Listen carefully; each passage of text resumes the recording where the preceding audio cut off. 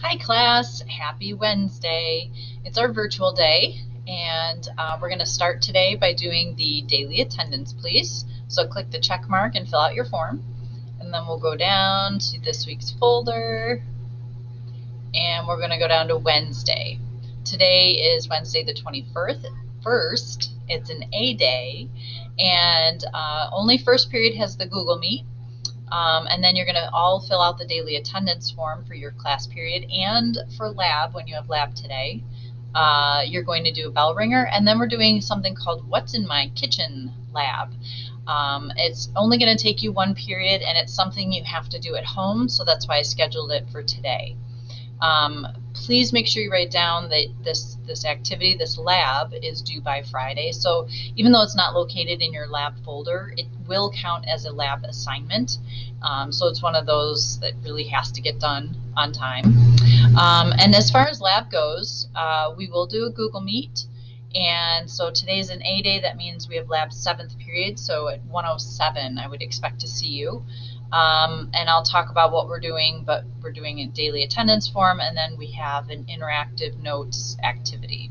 So let's go into Wednesday's folder. Real simple, you've got a bell ringer to complete, and then the kitchen lab activity.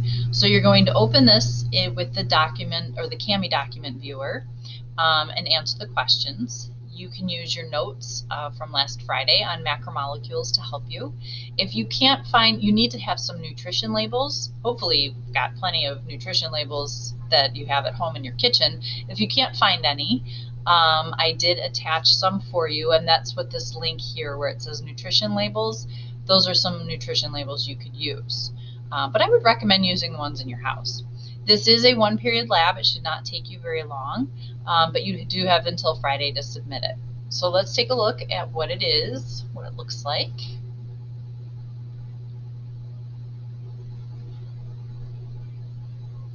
Okay, so the directions, it says answer the following questions using your notes and slides from class, using the foods in your kitchen and your knowledge of biology. So first you're going to start out by listing the 4 macromolecules or the 4 organic compounds. So you'll use your text box and you'll type those out for me.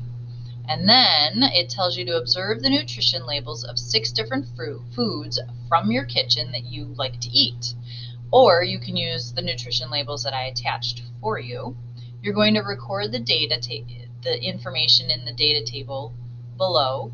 You're going to write the name of the food, the total amount of grams that it has of each of the macromolecules, and notice it doesn't list nucleic acids, and that's because that's not really a nutrition source that they count. So they're only measuring carbohydrates, lipids, and proteins in our foods. So it's showing you here how to find those. The total fat, you're going to use the total number of grams, total carbohydrate grams, and the protein amount there. And that's where you're getting your information from. So after you fill that in, you're actually going to graph this. You're going to create a graph comparing the different macromolecules found in each of these foods that you selected. Think about the type of graph that we use to compare information. Okay, so this graph is going to be comparing things. You need to label your x-axis down here. And you're going to label your y-axis. Please make sure you have units. And again, you're using the text box. And remember, for the y-axis, because it's kind of narrow, if you're going to, we're going to label it, and I can make it bigger too if I wanted. On your Chromebooks, you should have a little tool up here in the toolbar that allows you to turn your text box to the side. It'll let you rotate it. I'm not able to right now, but you should be able to.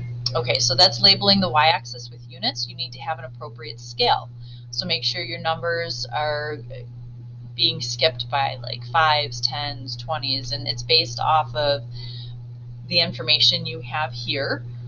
You have to be consistent with all of your nutrients here. So make sure whatever you note the lowest grams out of all the foods and the highest, and your scale has to incorporate all those numbers.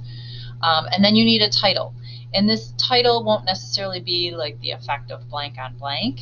I'll let you try and figure out what is this title.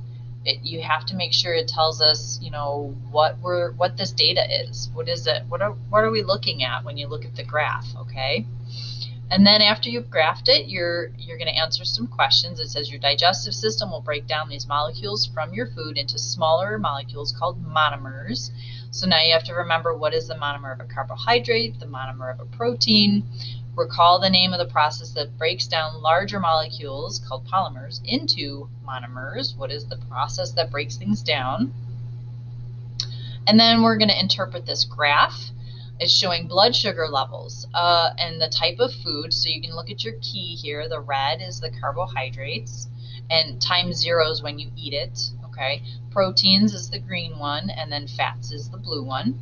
And over here it's showing you the level of your blood sugar. Okay. So it's asking you to interpret the graph of blood sugar levels and the food type to compare carbohydrates, proteins, and lipids. So you're going to explain, you know, with carbohydrates, within an hour after eating, the blood sugar is at its highest. There are no numbers, so I'm not looking for numbers, but you're going to tell me that it's at the highest level there. And then you'll tell me about proteins and lipids. Tell me about how long it lasts, like your blood sugar levels last after you've eaten that particular food. And then it says, predict why it's important to know how different foods will affect a person's blood sugar. So think about that one. Based on the graph, what type of macromolecule, so which one of the protein, lipid, or carbohydrate would be best to eat in the morning to give you the most energy through the entire school day, and explain what you should eat, okay, and why. And then look back at your table of 6 foods. Choose which food would be best to eat to give you the most long-lasting energy through the entire school day, and justify your choice using the sentence starters below.